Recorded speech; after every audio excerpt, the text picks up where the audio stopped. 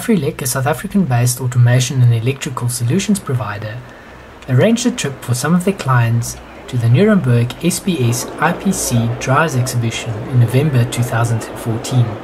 The exhibition and conference covers control technology, electric drives and motion control, interface technology, human-machine interface drives, sensors, software, mechanical infrastructure and industrial communication. Now in its 25th year, the 3-day annual Electric Automation Trade Fair is one of the largest in the world, with 1,602 exhibitors, 1,094 of them from Germany alone, spread across 14 halls and covering an area of 117,800 square meters. The 2014 Expo drew a crowd of 56,787 visitors between 25 and 27 November 2014. This makes it a good idea to visit the Expo with a focus in mind. Besides having the chance to see the latest developments and trends in automation and their different applications, visitors have the opportunity to ask experts for advice and tips on anything from selecting products to installations and specialized applications.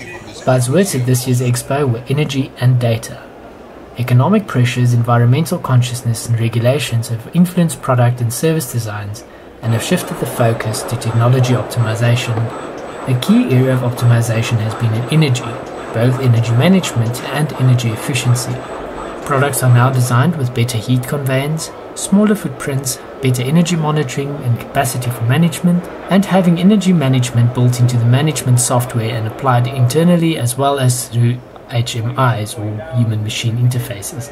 HMIs therefore have also received special attention in this regard, as its success lies with providing users with context. Context, as industrial software experts at the Wonderware stand explained, extends beyond energy management and could apply to various phases of processes. The company also refers to it as situational awareness, where HMIs are designed to provide users with context of processes to indicate measurement variations, whether a measurement has deviated this far before, where it was before a specific time, and so on, all for better analysis and control.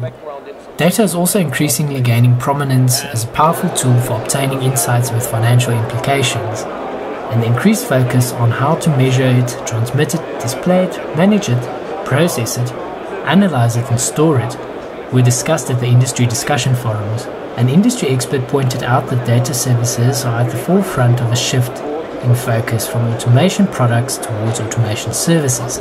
He reckons that a future automation market with a service focus might even be hardware agnostic. In his opinion, automation producers' long-term business plan should be to make hardware free or more accessible as a means to gain the largest user base for when services become the main focus. Those with the largest user base will be in the best position to profit in the service-centered market. With all the technology and the applications on show, one can only wonder what the future of automation looks like and look forward to the next expo to hint at this future.